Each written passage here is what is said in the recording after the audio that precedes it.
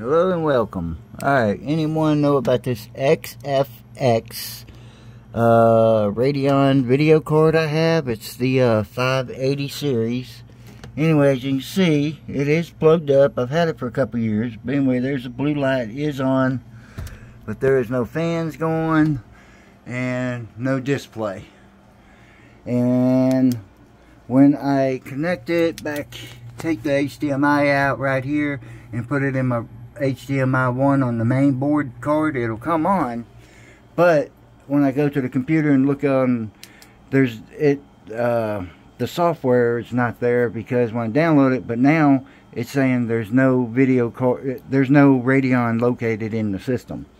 Anybody know about these things? Please, I really appreciate letting me know.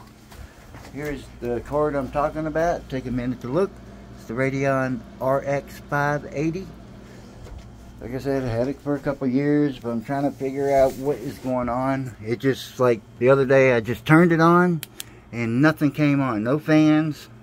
Even when I hit the power button and watch the fans, they don't even move. Nothing. Nothing at all. Anybody got any idea? Please let me know. I'd appreciate it. Alright, thank you and bye-bye.